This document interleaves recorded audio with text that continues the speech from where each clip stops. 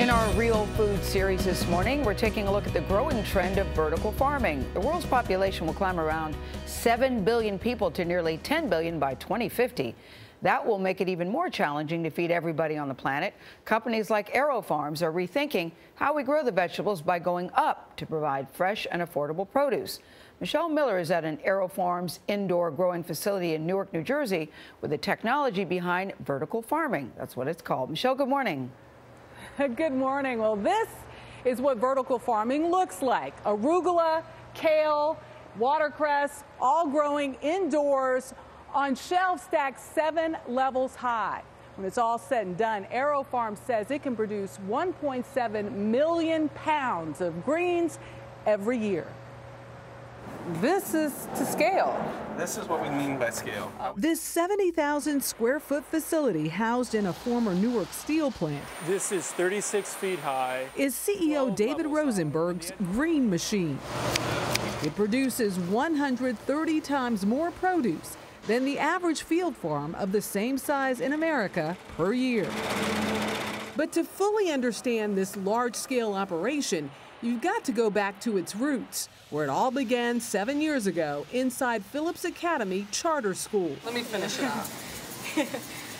Aerofarms' prototype was planted in the school's cafeteria as a teaching tool for students to learn the basics of biology, chemistry, and nutrition. Essentially, these kids grow the greens for their school salad bar. I think growing food every day and seeing it, I understand and have a better taste for it and a better understanding for it. You appreciate it more. I appreciate it a lot more.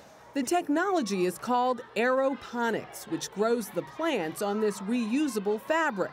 Proprietary information. Those are called trade secrets. Yes, I know.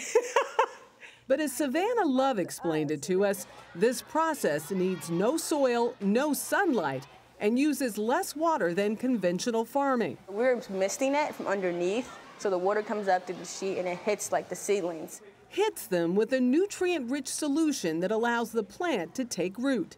These LED lights substitute for the sun. This was probably seeded about 3 days ago. Rosenberg says vertical farming offers higher yields with less land, less time, and no pesticides. They can farm indoors in any city, anywhere around the world.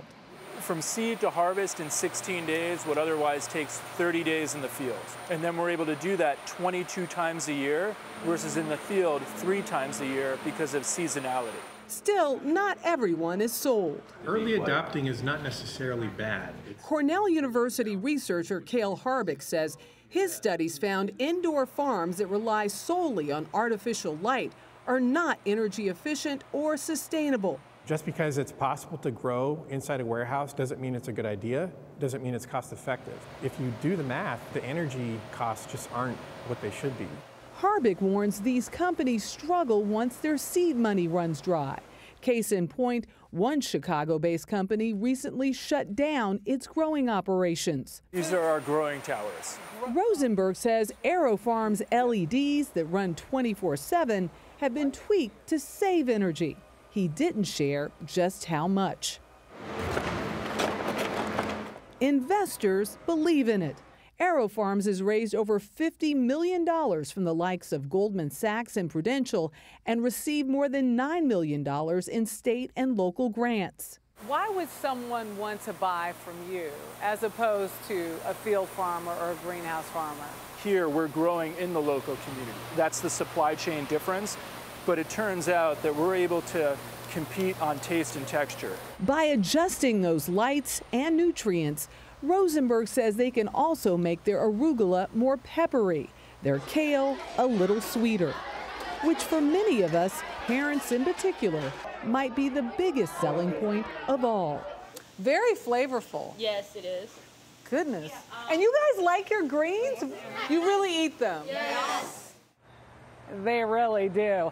And Aerofarms has also made a commitment to this community. About 45% of its employees are from the Newark area. They even sell these trays for about $3.99 in local supermarkets here, Margaret. What do you think, Margaret? I'll try it. Yeah, but, I'm vegetarian. Sign me up. I get excited about I'm those kind of thinking things. peppery arugula. There's not a bad thing wrong with that. Nothing. I see the other side, what they're saying, but when you look at all the pros and the cons, the pros seem to outweigh the cons to me on that story. Worth a try. Michelle, very thank nice. you. Cool story there.